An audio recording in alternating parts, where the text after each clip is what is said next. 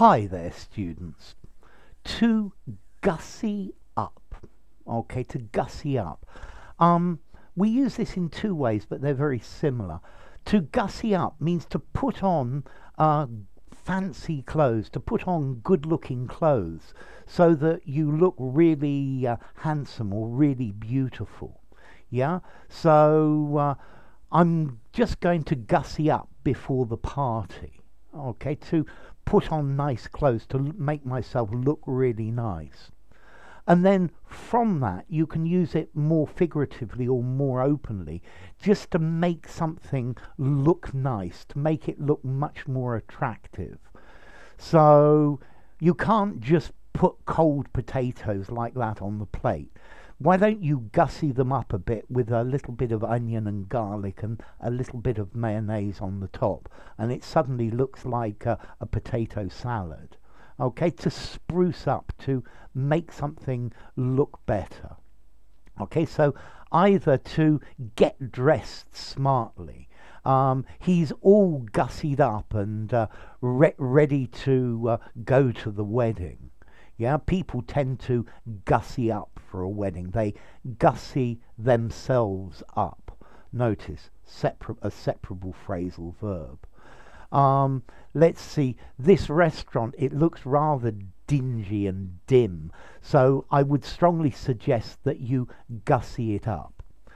Notice, I think this phrasal verb is much more American than British. I think you could use it in British English, but it's definitely of American origin.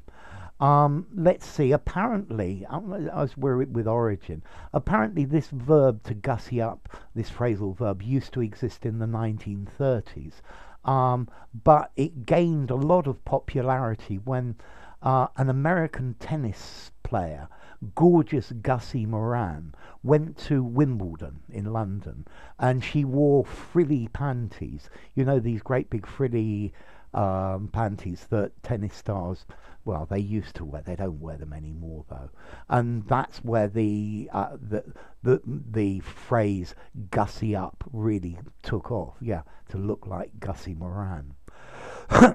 Okay, so to gussy up, to make yourself look smart, to dress up and make yourself fantastic. So I'll just doll myself up. I'll just make myself look better.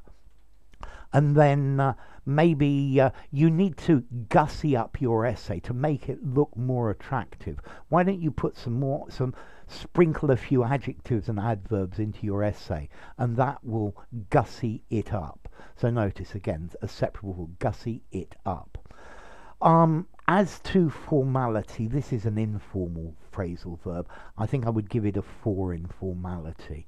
I would only use it in an informal conversation. I wouldn't use it in anything semi-formal or formal. So what would I say? Yes, to make more attractive, to beautify. That would be a better one. To dress smartly, to dress elegantly, something like that. And notice as well, it's a regular verb. He gussied up for the party. He has gussied up and looks absolutely fantastic.